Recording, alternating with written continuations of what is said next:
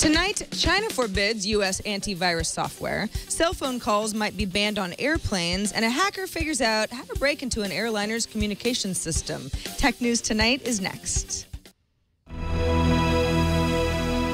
This is Twit.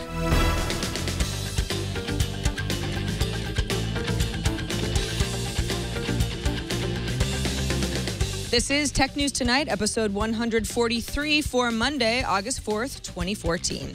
This episode is brought to you by Personal Capital. With Personal Capital, you'll finally have all your financial life in one place and get a clear view of everything you own. Best of all, it's free. To sign up, go to personalcapital.com/TN2. Hello, I'm Sarah Lane, and let's get right into the tech feed.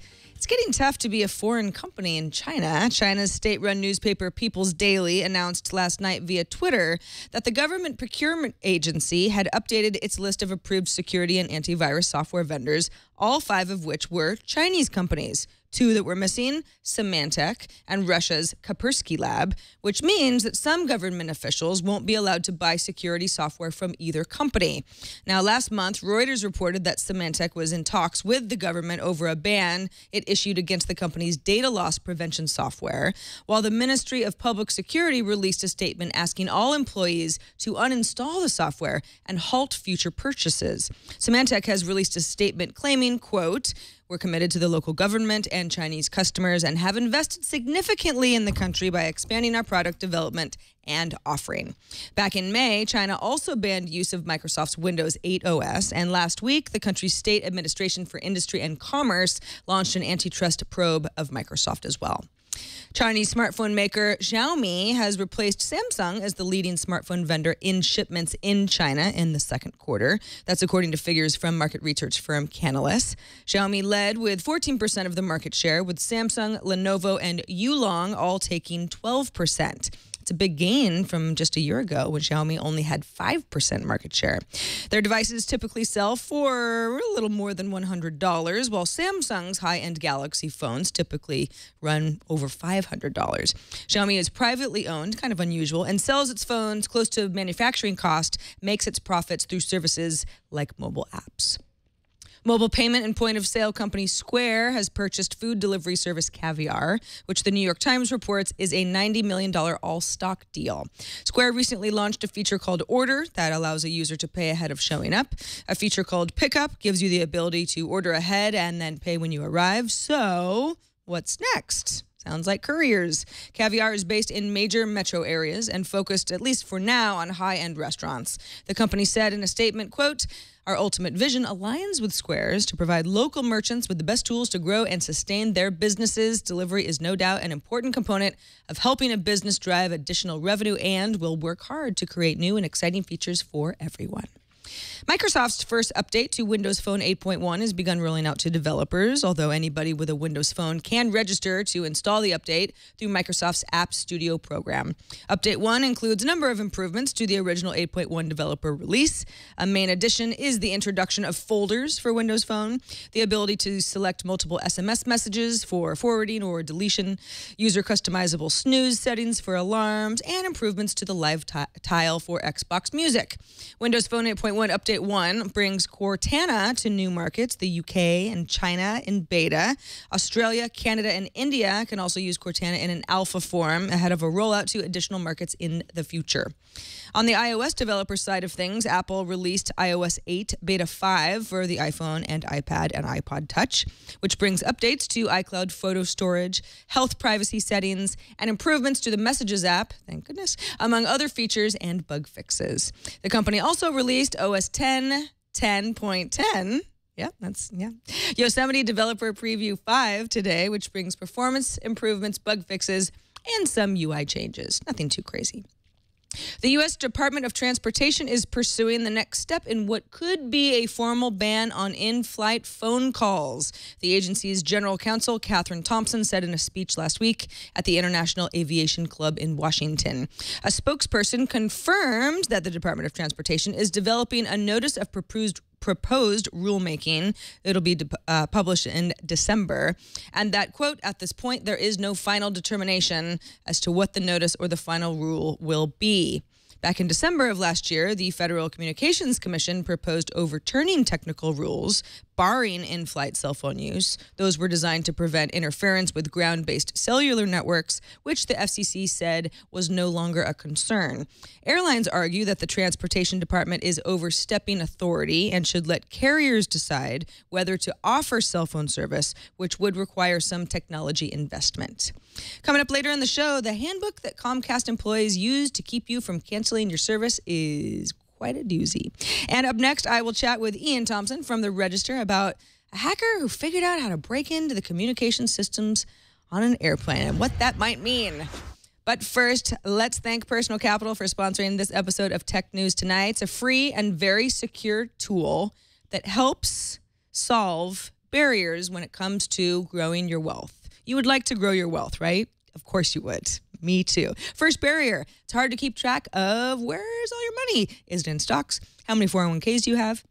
Maybe you have a variety of bank accounts and savings accounts and all that stuff. You've got different usernames. You've got different websites and passwords. That's tough. The second, if you have somebody do all of this for you, well, isn't that nice? You're probably paying them too much, though. Personal Capital brings all of your accounts, all of your assets onto one single screen. It is easy to read. That can be accessed on your computer or your phone or your tablet. These are real-time graphs, intuitive graphs. Personal Capital actually announced the integration of an app, an award-winning app with Android Wear. That's now available for download in the Google Play App Store.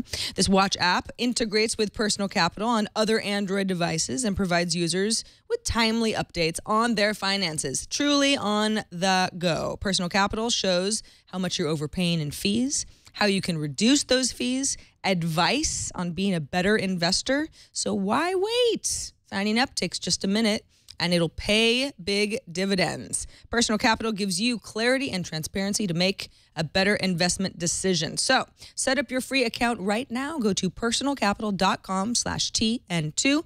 That's personalcapital.com/TN and the number 2. Personal Capital is free and the smart way to grow your money. And thanks to Personal Capital for their support of our show. All right, joining us now is Iain Thomson, reporter over at the Register. You know, Iain, you were on the show just last Thursday. Thanks for coming back so quickly. No, always had fun. Always had fun with the show, so happy to be back. All right, well, let's get right into what's going to be a pretty big week in security. According to Reuters, cybersecurity researcher Ruben Santamarta says he's figured out how to get into communications equipment on passenger jets. That would be via Wi-Fi and in-flight entertainment systems. How was he able to do that? Well, judging from the preliminary views of the reports, obviously we'll see the presentation later, what he and his team did was take the satellite control software, the firmware, and take it apart, basically see what the weaknesses are, see if there's any passwords encrypted in plain, put there in plain rather than being encrypted. And he appears to have worked out how to get around most of the major satellite control systems by using some tools which have been developed specifically for the job. Okay, well, the first question when you hear something like this is, it's probably not a good idea to do this. Is there any real threat to safety of passengers on an airplane, even if this is possible, though? Well, okay. First off, we have been seeing some more excitable headlines about this would allow the person to take control of the aircraft. That's not going to happen because control systems and the satellite communications for entertainment are entirely separate systems. There are very few crossover points between there. What is concerning, though, is that it seems clear that the satellite control software, much like, say, Windows XP, wasn't really designed with security in mind. So it's fairly easy to crack. So I should imagine there's an awful lot of satellite manufacturers who are now giving their software teams a kick and saying, check this out, is this something that we need to do a major revision of? Now, Santamarta says he plans on explaining exactly what went into his research later this week in a session at the Black Hat Conference. What happens? Why would this be the method to kind of share the details with the world? Is this pretty common to save something like this for Black Hat or DEF CON or hacking conferences? Well, certainly. I mean, Black Hat and DEF CON are the most prestigious security conferences out there at this time of the year. So it is quite usual to explain this stuff. Now, researchers are really quite responsible people. They're not going to say, here's a hole, here's exactly where it is, and here's the software to exploit it. What they will do is give just enough information to get people thinking about the topic, get them exploring it by themselves.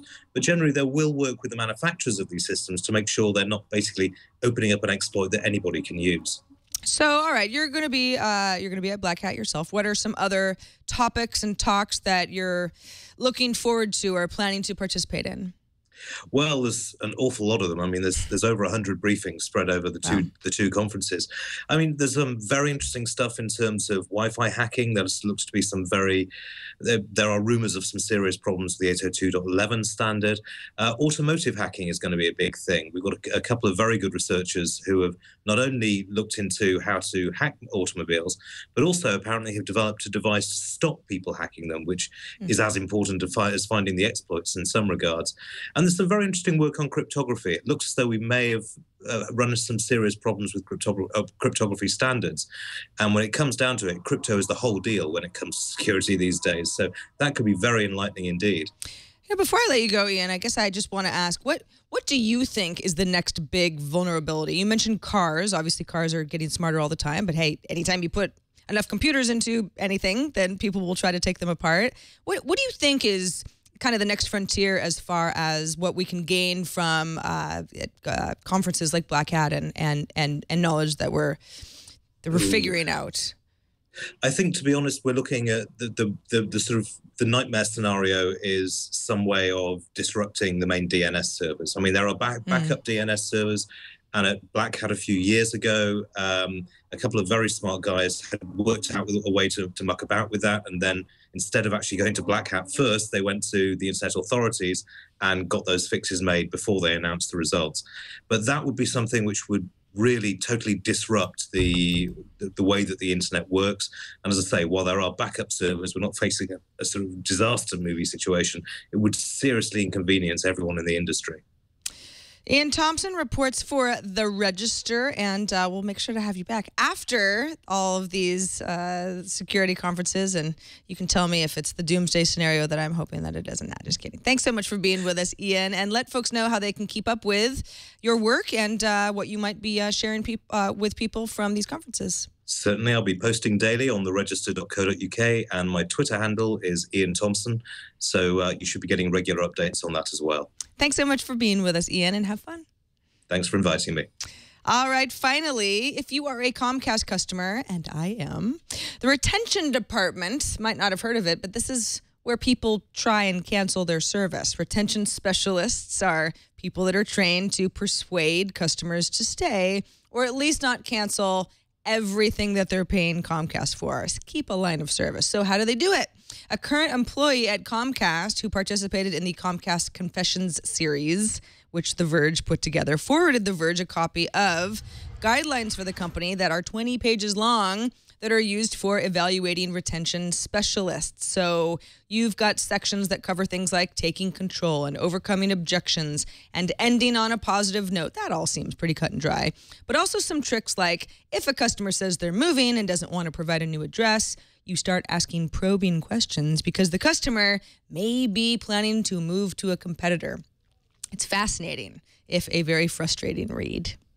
Oh, Comcast. Such good PR lately. And that's it for this edition of Tech News Tonight. Thanks for being here. You can subscribe to the show at twit.tv/TN2. You can write us with feedback at TN2@twit.tv. And don't miss Tech News Today. That's our morning news program tomorrow and every weekday at 10 a.m. Pacific, 1 p.m. Eastern.